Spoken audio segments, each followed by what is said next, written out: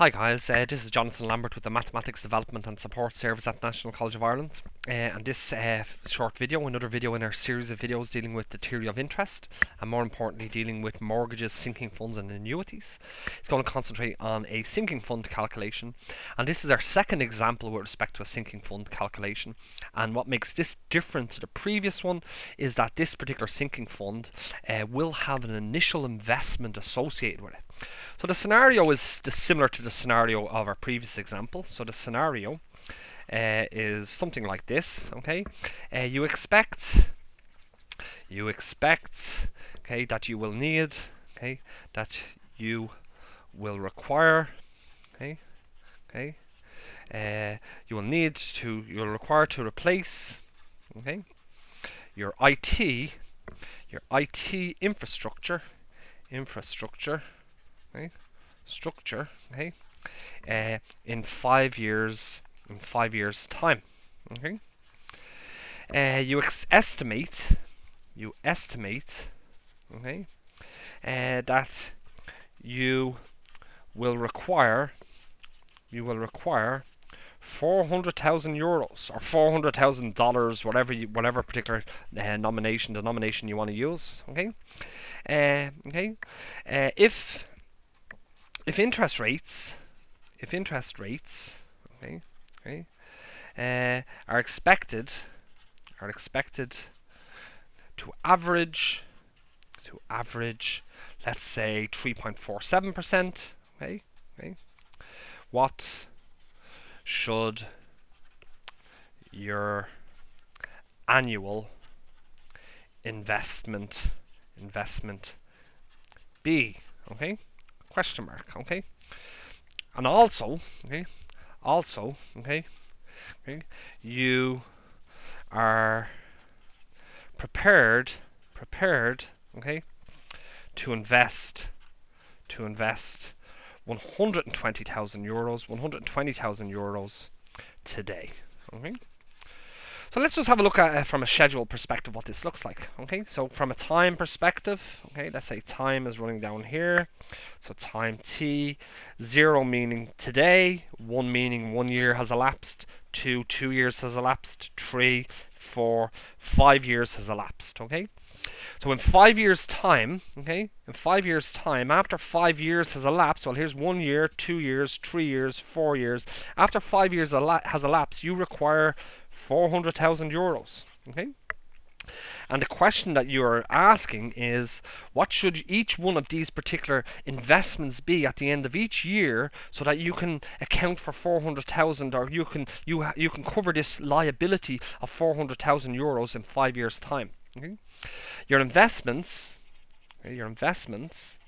well, you're prepared to invest 120,000 euros today. So today you're prepared to invest 120,000 euros. And what you really need to know is, what should this investment be here? What should you invest here? Here. And what should your final investment be, to cover your liability, to cover this liability, In other words, the question is, at the end of year 1, when 1 year has elapsed, what should you be investing? At the end of year 2, what should you be investing? At the end of year 3, what should you be investing? And so on. At the end of year 5, what should you need to invest, along with your initial 120,000 euros investment, to make sure that you can cover this particular 400,000 euros liability. The formula. Let's just show the formula again that we're going to use. We've developed this formula in a previous video. We've provided a derivation. It says that an is equal to a0 times 1 plus I raised to the power of n, plus f times 1 plus I raised to the power of n minus f all over I. Where an is the future balance. A0 is the initial investment, or the initial borrowings. So the initial investment stroke borrowings. In their case, it's an investment. We have F is the annual investment or borrowing. okay, depending on what particular scenario we're using. Okay, I is the interest rate, so that's interest. Okay, and we have N is the duration, the years. How many years is this particular investment over? Okay, so let's see what we have, okay, in this particular situation. Okay, so what we have is, well, what are our variables, or what are our parameters? Our parameters are AN, A0, F, I, and N. Okay, so what do we know?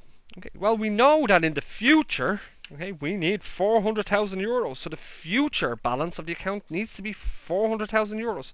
So in the future, we need 400,000 euros, or $400,000. Okay. The initial investment is $120,000. We're prepared to put in an initial investment into this account as we open it up. Okay, we're prepared to invest in 120,000 euros. So 120,000 euros is our initial investment. The question is, what should our annual investment be? Okay, well, we don't know what this is, so it's a question mark. The interest rate is 3.47%. Okay, so the interest rate is 0.0347. And the number of years, the duration, okay, how far in the future, okay, is it, okay, how far in the future will the liability occur? Well, it's 5 years in the future, so n is equal to 5. And once again, you can see that we have all the information with respect to our formula except for f. So we're going to just solve for f. So our formula again is that an is equal to a0 times 1 plus I raised to the power of n, okay, plus f times 1 plus I raised to the power of n minus f all over I. So let's fill in our information. So what do we have? We have 400,000 euros. Okay, so 400,000 euros is equal to a0, which is 120,000 euros. Okay, times 1 plus I, which is the interest rate.